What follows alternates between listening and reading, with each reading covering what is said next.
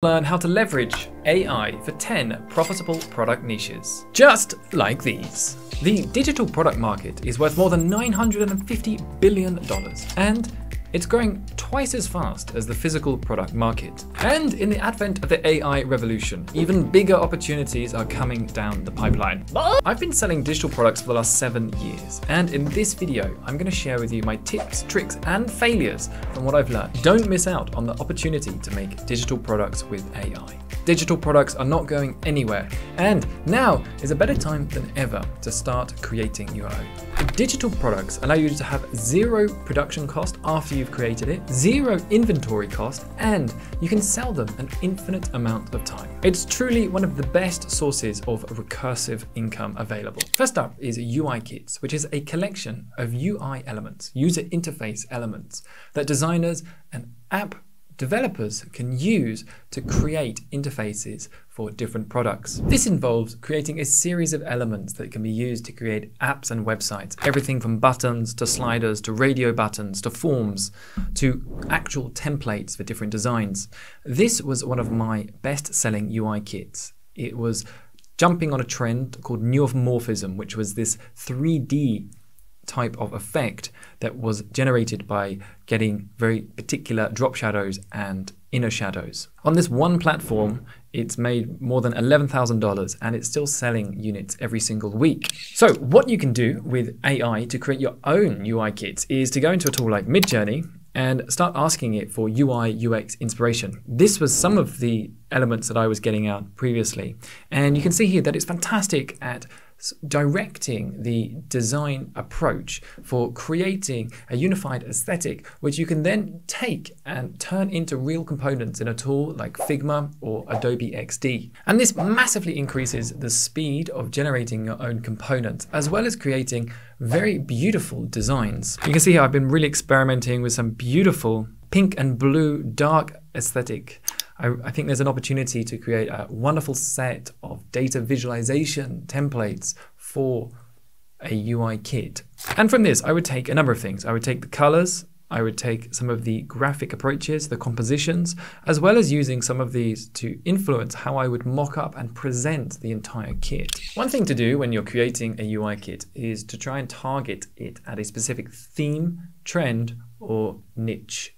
There was this trend of glass morphism that was coming out, which was essentially taking the look and feel of glass and putting it into an interface, and creating a UI kit based on this effect is a very great opportunity. Another thing you can do is use a site like Dribbble, which is a social network for designers to share their work. It's great for looking at what's popular and what's trending.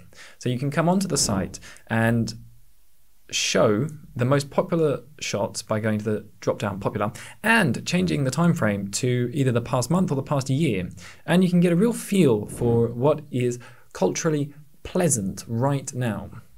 And this is a great resource for defining the look and feel of your own work. What I recommend doing with UI kits is getting a prototype out quickly and getting feedback on it. If you see that this is something that has an opportunity, you can then go back and expand it. So what I did with this neuromorphic kit was first I released the light version, then I went back and recreated all of the elements in a dark mode too. I then went back and even started to create actual app screens for all of the elements together. So this gave me better marketing opportunities, and it also expanded the use of the templates that I had created. And I marketed this on Dribbble very effectively. So I posted images of the UI kits, and you can see I turned it into a little animation, and I got a lot of views through this because it was a trending topic that people were interested in. And this is a great opportunity to make the most of using AI to develop your digital products. You can sell these on your own store, on websites like Creative Market or UI8.net, as well as places even like Etsy. So for UI kits, I would actually give this quite a high difficulty rating because you need to have an understanding of how UI components work in different states and in different forms, and you need to be able to explain often how to use some of these in your customer service. So I would give this a 5-star difficulty, but it is a great product which you can even charge up to $200 or $300 for a completely comprehensive UI system for. There is a huge opportunity to make the most of UI kits, and it's something that because it's more difficult, means there is a bigger opportunity to do something different. It's also obviously an evolving area with new user interface situations arriving daily. One opportunity I would see right now is developing new user interface elements for chats, because we are using chat so much more with AI. I think actually there's an opportunity to improve the user experience of working with AI chat applications right now. And I would like to see some more creativity put into how we can take that to the next level, because I certainly don't see in 10 years us still using chat to communicate with AI. If you're serious about making digital products, you're going to have dozens of passwords for different marketplaces, different affiliate accounts, and different softwares. And for that, I recommend using NordPass to manage all of your passwords in one place. Why try to remember 50 passwords when you can remember just one? NordPass. Check out the 3-month free trial for NordPass in the description below, because password 123 exclamation mark just won't cut it anymore. Next up is developing digital brushes for different design softwares. You can design brushes for programs like Photoshop, Procreate, or Affinity Designer. And these are great at helping other designers and artists speed up their process. I was selling a number of Procreate brushes, and this was one of my best-selling packs, which was a set of brushes that replicated authentic tattoo design tools. So there are tattoo artists who are now designing their tattoos in the iPad app Procreate. And this allows them to massively recreate the actual effects you would get from a needle gun. And across all marketplaces, this single product has easily made tens of thousands of dollars for me. This is a product that actually sells very well on Etsy. And you can see that this seller, Alura, has made more than 20,000 sales. And at an average of $10 per sale, this can equate to at least $200,000 in revenue. There is this great tool called Alura, which can give you the stats behind different Etsy shops. So if you just come in here to their product seeker and type in Procreate brushes, it will give you a general idea of how some shops are performing. I don't believe that all of the data is comprehensive in this, because it doesn't look like it shows up some shops, but it does give you a good ballpark figure for how some products are performing. And you can change the different columns here to see revenue, monthly sales, monthly revenue, and total sales. So if we change revenue, you can see that it's giving us different currencies, which is a little bit confusing, but it does give you an idea, if we look at monthly sales, how much some people are selling. You can see here that they're saying that this product is making 1,700 euros from one single product, which is this mega pack of Procreate designs. You can then even go onto Etsy from Alura to see how they are getting on. So how can you make digital brushes with AI? Well, Adobe Firefly is introducing a brand new way to develop brushes from just a few words, and they've previewed this in some of their latest videos. So that's one thing to watch out for. But right now, you can even use a tool like Midjourney to massively speed up your process of generating digital brushes. Many different creative industries make use of digital painting tools, everything from fashion to interior design, from tattoo artists to animators. And it's possible to create sets of brushes that target each of these disciplines and help people speed up their workflow. Here are some other products that I have created targeted at digital art. There is a set of jewelry brushes for jewelry designers. There is a set of fur brushes for those artists making animal portraits. And I've even gone with some 3D human models, which allows tattoo artists to represent their designs on a real 3D body. So you can see how different tattoo designs would show up. Or there are pixel brushes for game designers creating different game sprites. So you can use AI art generators to, one, help you create the brushes by creating vector shapes and textures which you can combine into digital brushes. You can also use it to help you create marketing screens to show off how these brushes can be used. This can be simply creating beautiful examples of, for instance, watercolor artworks, and then using your brushes to imitate the artworks that you've created. There are a lot of different angles that you can take with these platforms. Everything from creating stamps, to creating paper textures, to creating 3D models, and many more. I also highly recommend creating a library of products and then bundling them all together for a higher ticket option. This can really be where you make the majority of your revenue. And it's really important to remember that it takes a while to build up a library of products that you can turn into a successful bundle. But bundles are great because you can also partner with other websites to promote and sell your bundles for you. So for brushes, there is a great opportunity to create creative tools for digital design applications. I would give this a 4-star difficulty, but there is a fantastic opportunity. And the use of design tools is not going anywhere, and people will always look for ways to speed up their workflow and create better work. Next up, we have product mockups, and this is creating images or videos of different types of products where people can put their own designs on them to create marketing and preview images. This was one of the product types that I had a lot of success with. And one of my most successful products ever was this set of minimal mockups, which is simply a set of androgynous product mockups that people can put their websites, logos, or apps inside of to preview. This started life as only 3 different products in one set. So it was just a phone, an iPad, and a laptop. I then expanded that to include 50 different types of devices, as well as a light and dark theme. I also expanded it from working just with Photoshop to then working with Illustrator, Figma, and Sketch. Essentially, it's very important to get a small version of your product out early, an MVP. And as soon as you see that you're getting some sales, some interest, you can double down on that and make it a comprehensive, useful, expansive tool. And what's a great tactic is to then also tell people that you're going to be updating it, as well as messaging all of the customers who have already purchased your product, saying, I've just released a free update, so you can get an extra 50 devices for free. And when you do that, people are very likely to leave a review because they're suddenly getting way much more than they'd already expected. Another thing you can do is obviously start off with a low price. So I think I started off with about $9 for just these 3 items, and then I upped the price to $27. Another way to make sure you're getting the most revenue from each product is to have different levels of licensing available. So the introductory license is a personal license, which limits the uses that people can use it for. Usually it's about using it on social media for a certain amount of views. But there are lots of other licenses available that you can give. And this is where you can really get a high return on each individual sale.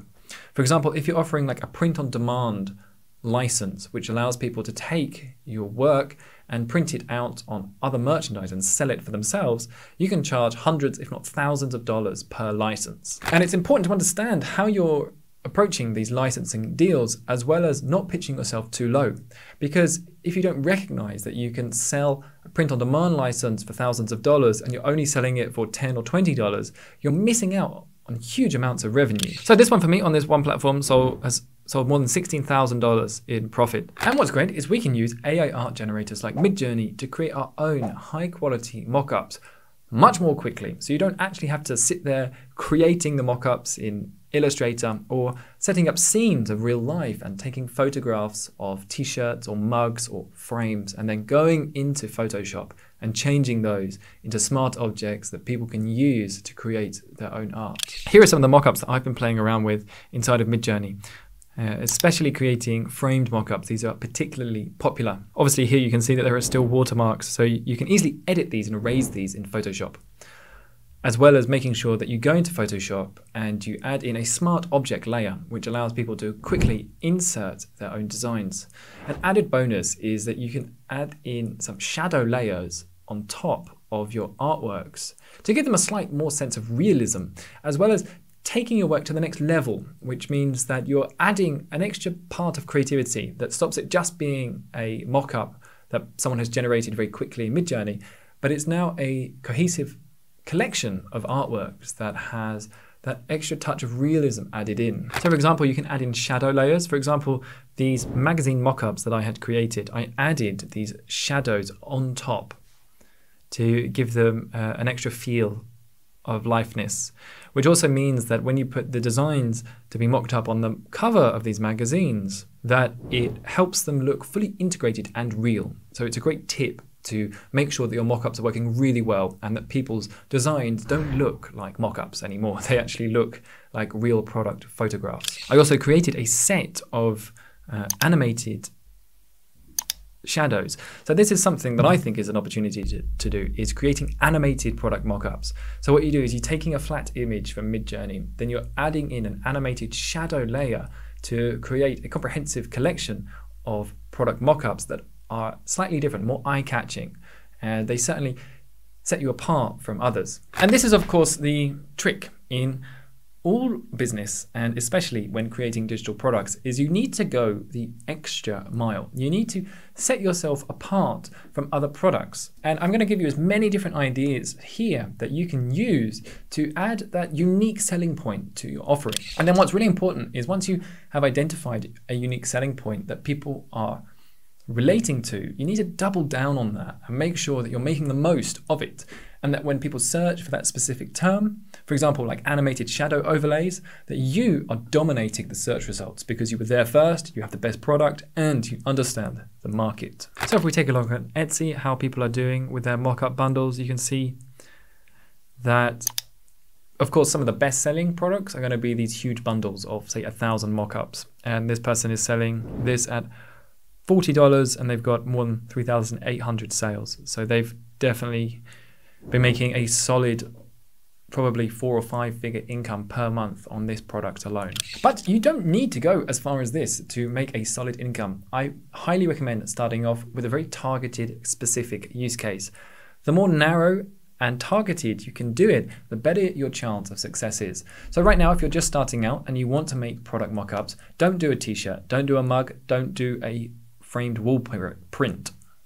Do something more original. And if you need some ideas, you can use a tool like ChatGPT to get your mind rolling. You can come into ChatGPT and say, give me 20 ideas for Photoshop product mockups that are unusual and original. For example, don't include a t-shirt. So now it will come up with lots of different ideas, and this gives you more options for how you want to create your mockups.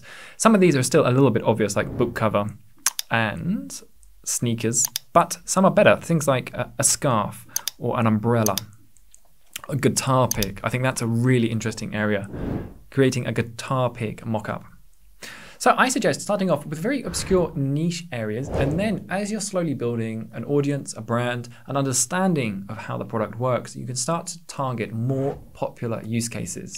And this is a good mantra to take for any of these digital product approaches.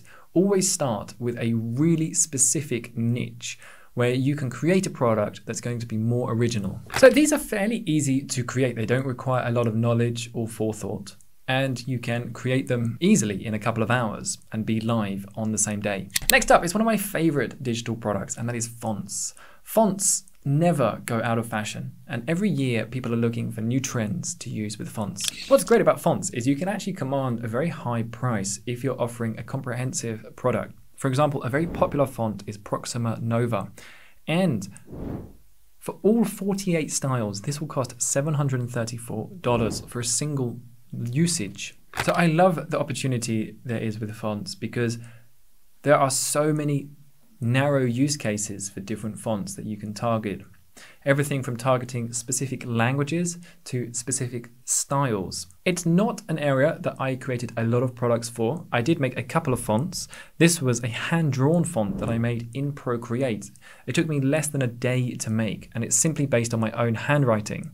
And it's only made $500 on this one platform, but in total, it's made multiple thousands of dollars. And of course, I made 3 or 4 fonts in total and put them into a bundle, and that has made the most revenue for me in the font market. And you can see here, it's really good to take your fonts and mock them up in different situations so people can imagine how you can use this tool. Now, what's really interesting is the AI tools coming down the pipeline that are helping us create fonts more quickly. I love the option in Adobe Firefly, which allows you to create these beautiful letter forms with intricate details on top, and the opportunity to create very specific, engaging, and beautiful fonts is going to expand immensely. Here you can see that they've inserted the text prompt the letter N made of gold with intricate ornaments.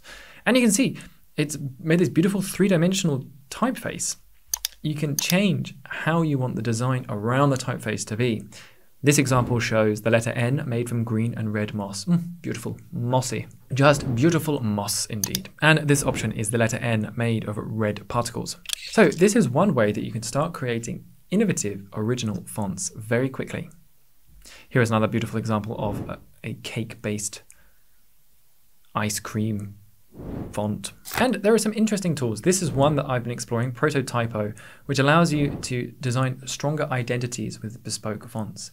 It allows you to create an original font by shifting a few sliders around and getting your own font design, which you can then take as a base to expand on and design your own real font. And of course, you can even use Midjourney to create your own specific letter forms. So you can go through with this almost ornate botanical feel for creating letter forms and create some beautiful, intricate typefaces. And the global font and typeface market is growing. At the moment, it's worth $965 million and is expected to reach $1.2 billion by 2028. We can take a look at a shop on Etsy that's got more than 14,000 sales, and it's got a revenue of at least $50,000. I would say this is a more difficult product to create and possibly a 4-star difficulty.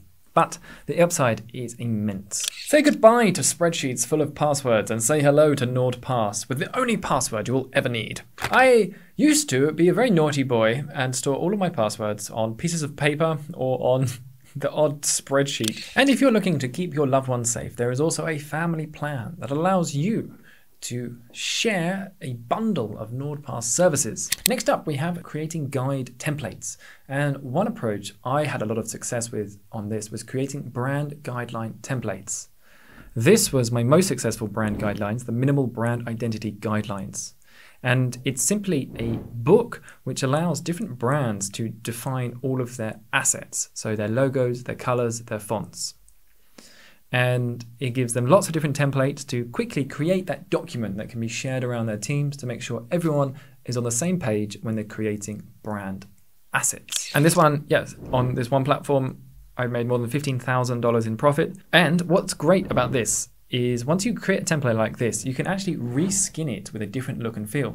So you can take all of the content, all of the layouts, and change the colors, the fonts and the images, and you've got an entirely new product that you can sell, because people are actually buying not just the content, they're actually buying the style. So if you create a wonderful font pairing with an excellent typographic hierarchy paired with beautiful colors that match a singular brand ethos in an effective way, you've got a product that is extremely valuable to many people. So I created a few other brand guideline options.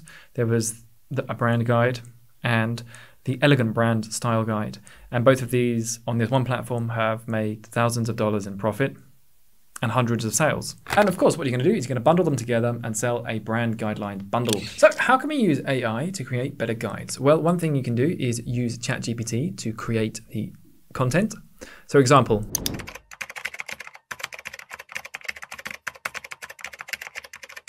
you can massively create usable content that people can take as a template for defining their own values. Example here, this is explaining the values that are being used. I had these sections in my brand guidelines.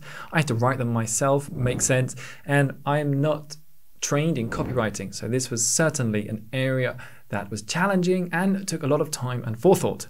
But now we can massively speed that up. And you're thinking, perhaps why would someone not just do that themselves in ChatGPT? Well, what you're doing is actually you're writing better prompts, you're doing it for them, and you're speeding up the process. So they've already got the prompt written. They just have to go through and change out a few variables. So for example, you could bring together a library of different brand values and have the content already there. So here you can see that the content written by ChatGPT is perfect. Integrity. We act with honesty, transparency, and respect for others in everything we do. And then, of course, you can use Midjourney to get better inspiration for ideas for page layouts and for general overall style and aesthetic. Because one of the most important things for selling these types of products is the overall style and aesthetic. I would spend probably 50% of the time just defining the look of this product. The rest of it would be just cascading down the design decisions that have been made at the very top. What's great about this product type is that it saves people a lot of time, and there are a lot of different approaches that you can take. One that I'm particularly interested in at the moment is creating Airbnb guides. So when somebody's renting out their apartment on Airbnb, they create a booklet for visitors, which will have information about how to use certain appliances or about restaurants and locations to visit in the vicinity. Creating a booklet like this is great because it stops the host having to explain the same thing 100 times, and it helps them provide an experience for people that feels more curated, more intelligent, more beautiful, more fun. So I think actually creating basic guides based on different locations is a great way to start. So you can create a Airbnb guide where you are adding in all the sections, say about a city like Lisbon. You're putting it in a beautiful cover with wonderful images, and you're leaving different areas for people to fill out themselves. So if they've got specific information about checking in and checking out, they can add that in. Another one that I think is a good area is creating a guide for life coaches and mentors. So you're creating a workbook for people to work through, defining their values, defining their goals, organizing their time. So if you're working as a consultant and you're providing people with essentially a summary of the session that you have with people, putting that into an attractive workbook helps people feel that they got their money's worth. So you can actually target different types of consultants like life coaches, business coaches, therapists, and even instructors like singing coaches, music coaches, sports coaches, developing guides that individual entrepreneurs can use to turn into a product themselves to sell to their clients is a great opportunity. And you can make such wonderful creations now very quickly using all of these tools together. So if you're using Midjourney, ChatGPT, and say Canva, in just a couple of days, you can get a very usable product that you can then go on to sell. And of course, you have the opportunity to expand it as you see yourself getting sales. So if you're saying, wow, this is selling well, let's make it even better. If you give someone like a 200-page document, they're going to feel like they got the value for money too. What's also particularly good about this type of product is it's not one that relies on trends, and it is likely to be evergreen. Some of the downfall of some of these products is that they might go out of fashion. For example, the neuromorphic UI kit that I had was very much hinging on a trend.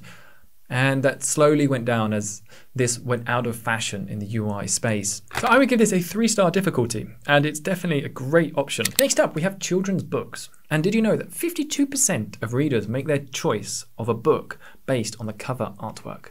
And that's why we have a great opportunity to design beautiful covers with Midjourney and give ourselves the best opportunity to get sales for our books. I've created a number of children's books, and I've had a lot of fun doing this as well. And so much fun that I actually created an entire course on making and selling children's books with AI. In that, we use AI to research, write, and illustrate an entire story. This is a great digital product because it's also one that you can turn into a physical product in a number of different ways. Firstly, you can use print-on-demand services to actually offer a physical product as well. And you can even get your book printed and put them in stores. So if you do have a success with this, it's very easy to scale into a bigger business. You can see people are also selling on Etsy. This individual is selling a personalized children's book, which is a very interesting way to approach it too, adding a level of personalization to your books. This seller has had over 100, wow, this one has had over 100,000 sales. So we can imagine that their revenue is huge. Personalized children's books. Wow, that looks like a great market. I would certainly look into that more. So another thing you can do on Alura is you can come into Shop Analyzer, which is another tool available that helps you identify some stats to make informed decisions about your product choices. And you can see that they've had revenue in excess of $3 million. And that's just in the last 5 years. So you think they're making hundreds of thousands of dollars each year with these personalized children's books. So this is a very lucrative niche to move into. I will be using niche and niche interchangeably right now. I think it's an American English difference. I don't know what I prefer anymore. Sometimes I've spent so much time with Americans that I start saying niche, but it feels a little bit difficult to me. I like saying niche. Nietzsche. But then I always think of Friedrich Nietzsche. Okay, we're getting off topic. I think, therefore, AI. I think that was John Paul Sartre, though, isn't it? Man who can bear any how can bear any why. Okay, let's get back. So some interesting areas that you could target with children's books is explaining difficult topics, for example, death, spirituality, meditation, empathy. Adding in some level of teaching gives it an extra use, so it's no longer just a story, but it's actually really focused on delivering a piece of information in an entertaining way. A little bit like what I'm trying to do here. Ho! Hey! Another angle that you can take on the digital book is coloring books. So this is actually allowing people to color in the pages, and you can create beautiful, actual usable artworks in Midjourney, like this one that I created. And you can just simply create a collection of 20 of these and sell them as a digital product. And they're extremely popular. We can have a look on Etsy again at some coloring books. Yep, and this is another shop that has had 48,000 sales. It does look like they're selling a few other types of products as well, but it's opportunity there is ripe, especially if you're targeting a really interesting area. So you might have like a book just about dogs, or even a type of dog, golden retrievers, for people who have an obsession with golden retrievers. I would give this, it's actually not such a difficult area to move into as well, because it's very simple to create a book. You're simply putting images together. I would give it a 2-star difficulty. Next up, now this is a really interesting and original approach, and one that I see growing massively, and that's actually creating AI social media accounts. And there are a couple of interesting things you can do with this. For example, you can create an account in the likeness of someone who's no longer here. About the ethics and other concerns about this, I will not go into at the moment. But for example, there was this recent interview in a German magazine with an AI version of Michael Schumacher, who was an F1 driver who unfortunately had a horrendous skiing accident which left him paralyzed. The editor of this magazine was actually fired after releasing this interview. But it is showing that people are creating content via AI in the guise of other people. And one opportunity I was interested in working on was recreating an account of Alan Watts, who was a British philosopher who is now dead, but he wrote some beautiful things, and I believe his insights on technology these days would be very profound and important. So I started working on creating an AI version of Alan Watts with Midjourney images, and then using other tools to combine it into videos that were him commenting on modern day issues. Of course, you could also create AI generated sexual content that you could put on OnlyFans, or really target very strange fetishes, because people pay the most amount of money for sexual things. It is an opportunity to create a very niche approach to some very specific fetish and create content around that.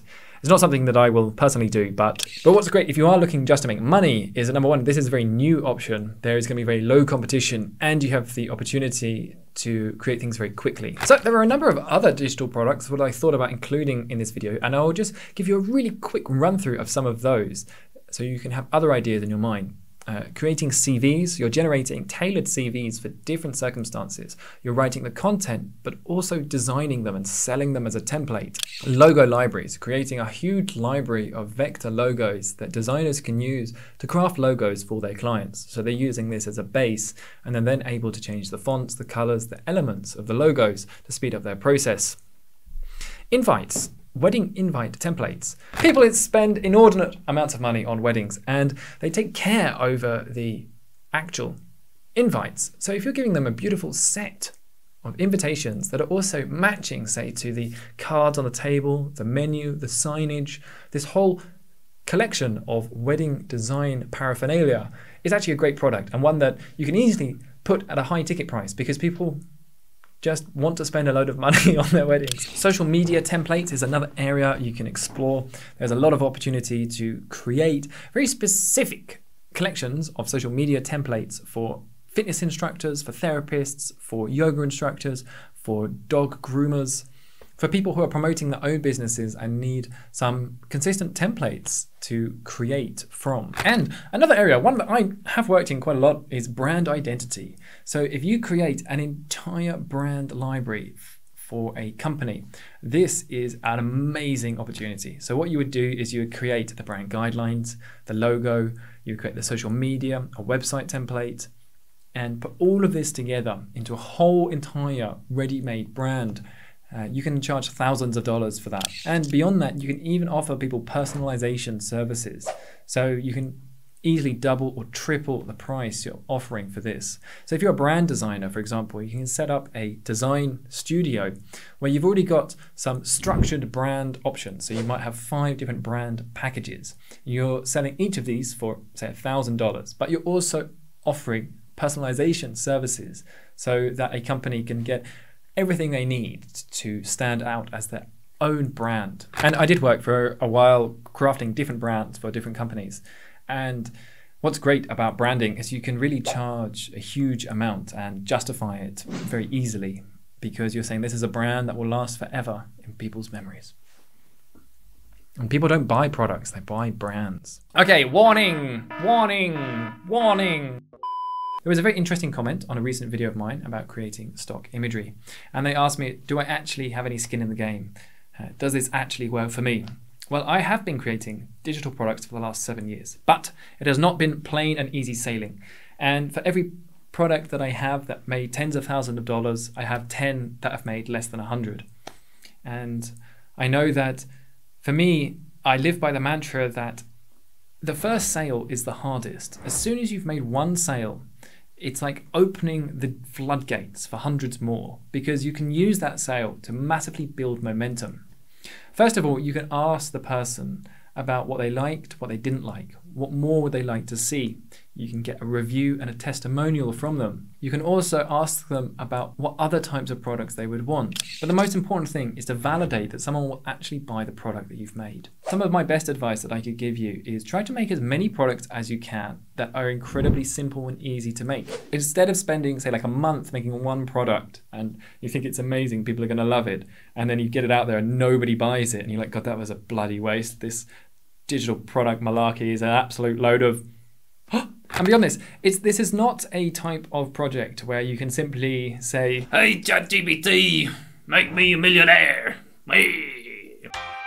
But this is an opportunity to work hard, to be intelligent and creative, and combine different product types in unique ways by targeting certain slices of the market and really serving them fully. You can carve out a living, and it's easily possible to make billions of dollars with this if you are right at the top of understanding how this works. But it's a slow process, and you have to gain the intuition, the understanding of business, essentially. I think one of the lessons that I would apply to myself if I was to go back and give myself advice 7 years ago would be to start implementing processes for building your products. Start designing a pipeline where you can systematize and automate some of the process. Because there are some product areas that I had some success in, and if I had actually gone back and created a process to employ other people to help me expand my library, I could easily, I think, of 10x'd some of my revenues. For example, on the brand guidelines, I think there was an opportunity, instead of I made like 4 or 5 versions, if I had made 50 versions, made a shop specifically for brand guidelines, I think there was an opportunity to make huge amounts of money just on that niche. But for me, one of my own personal problems is that I can get a little bit bored sometimes, and it's more fun for me to start trying a different product type and learn about something new and challenge myself in a new way. And that is exactly why I have spent the last 6 months creating YouTube videos, because I really want to learn new skills and apply my understanding of design in a new way. And a couple of other things to be concerned about is that people will copy you. If you have a success, people will take what you've done and copy you. And on the flip side of this, it's also good when you are starting out to obviously take inspiration from what other people are doing, but of course put your own unique spin on it. But I have personally been frustrated with some people taking my own products and reselling them themselves. And I've asked Etsy to take these down, and obviously they have, but number one, it's reduced my sales. Number two, it's reduced my brand value. And number three, it's extremely disheartening.